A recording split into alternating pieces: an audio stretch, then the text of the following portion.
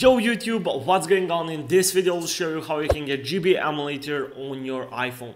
So guys, you can finally go ahead and play any kind of old Game Boy apps that you played when you were little, like Super Mario and stuff like that on your iPhone. So guys, does not matter if you have iPhone 5 or iPhone 15, this method will work and you will be able to download GBA Emulator without any PC and without any cable. So guys, as you can see right now, I honestly hope you can see that. But yeah guys, I'm actually playing this Super Mario. This is not just a screen record, and you can go ahead guys and also play it yourself if you simply follow the video.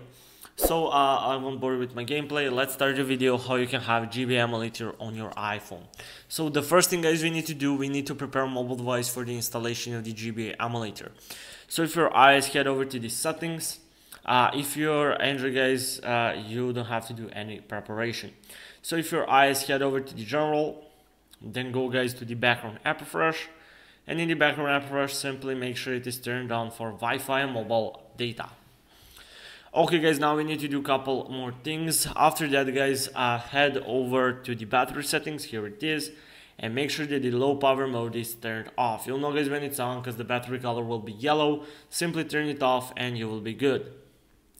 Also guys, below the battery settings is the App Store settings. Also go there and make sure guys that the automatic downloads is turned off. So you will see when it is on, simply turn it off.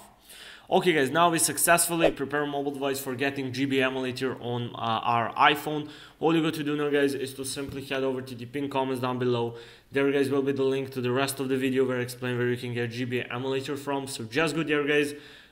Check out the rest of the video, check out the part 2, and implement everything I said there, and you can also have GBA Emulator on your iOS. I guess unfortunately can't share in this video that because this video will be copyrighted, so yeah, that's why you have to do that. Leave a like if this works. Peace out.